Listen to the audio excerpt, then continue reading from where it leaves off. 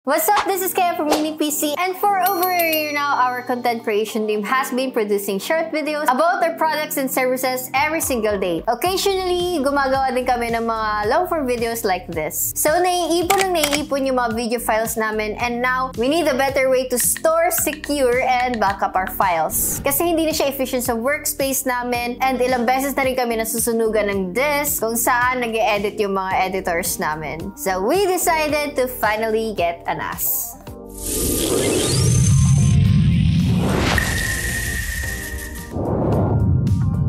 Kaya naman napaka-perfect timing nitong pagbisita sa amin ni Asustor. If that name sounds familiar to you, that's because they're from Asus. Nadagdagan lang ng store yung dulo ng name nila to represent their products, which are storage solutions like this. The only problem is, I actually know very little about NAS or even Asustor bago nila kami binisita. Buti na lang napakaraming tutorials online, and even Asustor has their own NAS college online sa kanilang website. And the demo where we can test out yung mga natutunan natin. So, NAS machines has tons of things it can do, but we're just gonna cover the basics and easy to understand features ng product. Just to help you decide if kailangan mo na rin ba ng ganito. So with that in mind, let's start with the question, ano nga ba si NAS? In simplest way of explanation, NAS is like a cloud storage and a local storage, but kind of better-ish. It's connected to your network, so any PC or any devices that's connected on the same network can use its services. Except wala kang babayarang monthly or annual subscription fees. And hindi rin limited yung storage capacity niya dun sa plan na binabayaran mo. Need mo pa rin maglagay ng disk drives, but at least you don't have to keep paying to access your own files. Para din siyang mini PC but with less PC-like features, so it has its own CPU, RAM, and even its own OS. As I said earlier, we're gonna explore some of its features as we go through this video. The next thing you need to know about NAS is it's an investment. The upfront cost of getting one can vary from costly to super expensive, depende sa model na kukunin mo and capacity ng disk drives. So, ang madalas na mga kumukuha nito is mga videographers, photographers, mga small businesses, or mid-enterprises. Although some use it for home use para gawing digital album or a streaming server para sa mga collection nila ng mga movies. Yung presyo nitong ASTT040 natin is nasa 23,400 pesos. Hindi pa kasama dyan yung mga disc na ilalagay later. Anyways, let's take a look at our product. Within this packaging, may smaller box that holds the charging cable and the 90-watt charging brick. Isang LAN cable that's about 1 meter ang haba, some screws, and a quick installation guide. And then over here is our NAS. The AS33040 has 4 bays na pwedeng gamitan ng 3.5 hard drives or 2.5 SATA SSDs, kaya may kasama siyang screws. Each base can support up to 18 terabytes of storage capacity, so up to 72 terabytes in total. It features a super fast 2.5 gigabit Ethernet port, which is really useful kung may 2.5 gigabit Ethernet din yung modem nyo, kasi karamihan na sa 1 gigabit lang. Meron din tong tatlong USB 3.2. For specs, it has a 64-bit ARM-based quad-core CPU, which is the Realtek RTD 1296, a 2 GB DDR4 memory, and 8 GB of flash memory.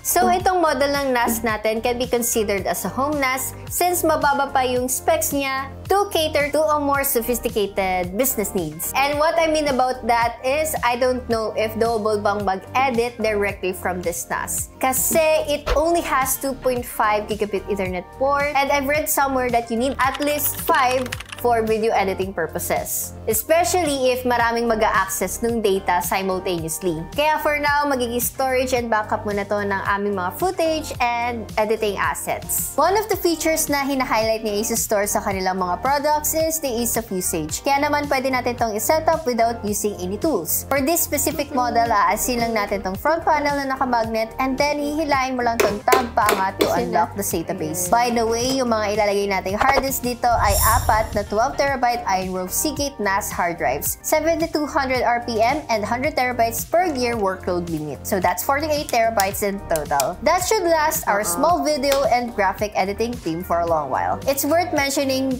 then that Asustor doesn't actually have a proprietary drive, kaya pwede mo tong lagyan ng kahit anong brand na trip mo. Just make sure na it's a hard drive for a NAS. So, Sa ating PC, install muna tayo ng Asustor Control Center. So, we can get the installer sa support section ng Asustor website. So, hanapin lang natin yung model and then download. From here, super straightforward lang ng installation. Pag tapos na, open mo lang yung Asustor Control Center app. And here's how it should look like. So, over here, dapat makikita mo yung NAS device na nakakonect sa same network sa ating PC. If hindi siya lumabas agad, just click scan or double check kung nakakonect ba talaga sa same router yung iyong NAS. So, next thing we gotta do is activate our NAS so we can access its OS. So, click lang natin tong uninitialize and then magbubukas siya sa ating browser. We're just gonna skim through this para tipid sa oras. Meron naman na kami din ginawang tutorial for this. If you wanna watch that first, go ahead and do so. Balik ka na lang dito later.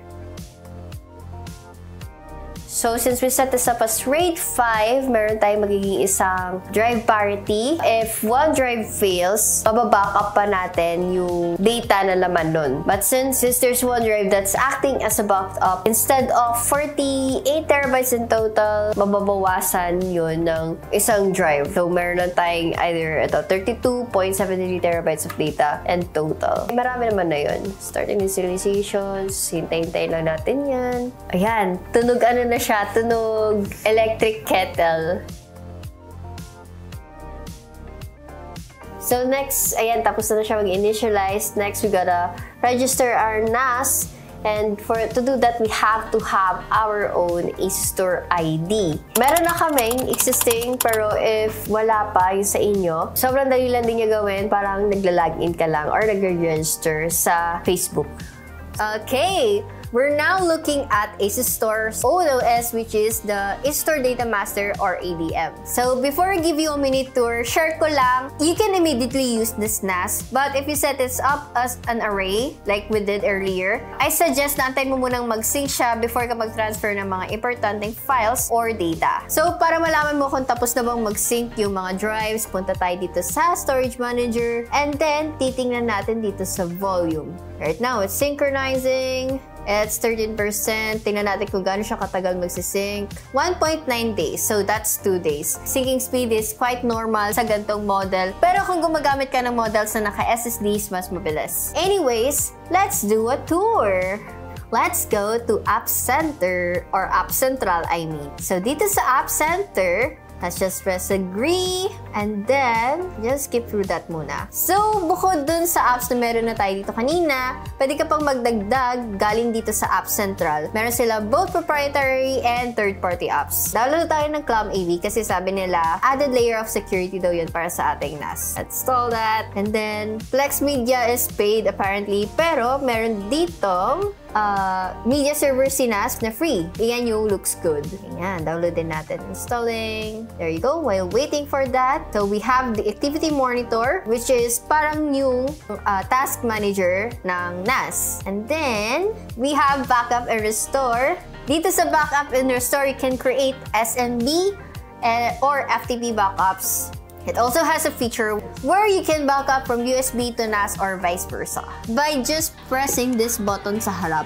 They also call this on-the-go files. Ayun, yung tawag nila doon is on-the-go files kasi by just pressing this button, makakopy na yung files from the source location to your destination or dun sa iyong flash drive. So, very convenient, very easy. Okay, para naman ma-access ang ating NAS remotely or using the internet, we need to enable Easy Connect and we can do that dito sa settings. Once it's enabled, we can access our ADM through browser or through mobile apps na available for both Apple and Android devices. So, ito yung itsura ng mga mobile apps for the Asustor NAS. Balik tayo sa apps or features na meron dito sa Asustor NAS natin. This Asustor NAS comes with 4 free camera licenses, meaning you can connect up to 4 surveillance camera dito.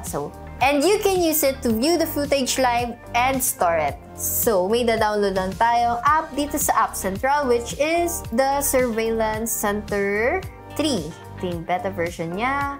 Pero yan yung pinaka-latest, so install na din natin. So, they also want me to mention another Asustor exclusive feature, which is the Asustor portal, where you'd be able to browse the internet or stream videos without using your PC. Just install the Asustor portal galing sa control center and then plug your HDMI from your NAS to a display. And then boom!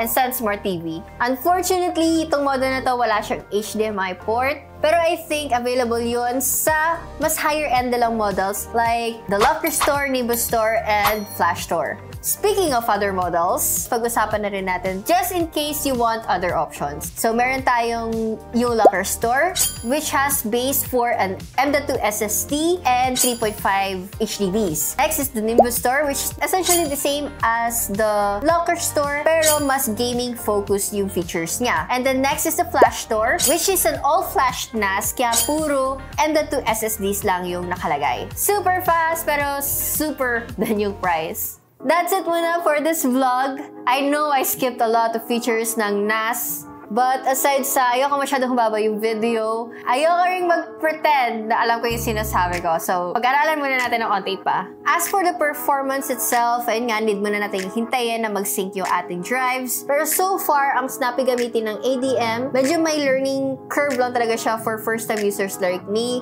Baka skill issue ko lang yun, I don't know.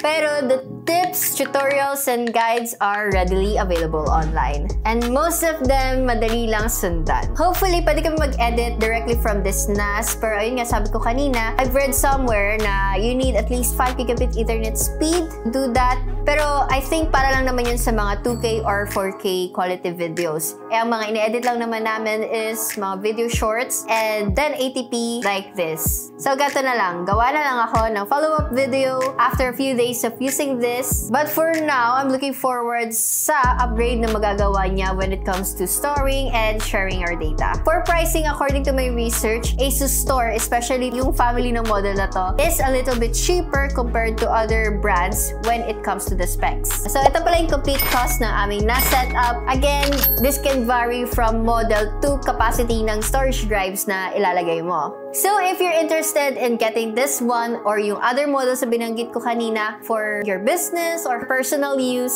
pwede kayong magpa-quote sa amin sa UniPC or head out to our website. Both the unit and yung HDDs nga pala, yung Iron Wolf NAS HDDs natin, has a 3-year warranty period. Again, this is Kaya from UniPC. Kita-kits sa next videos.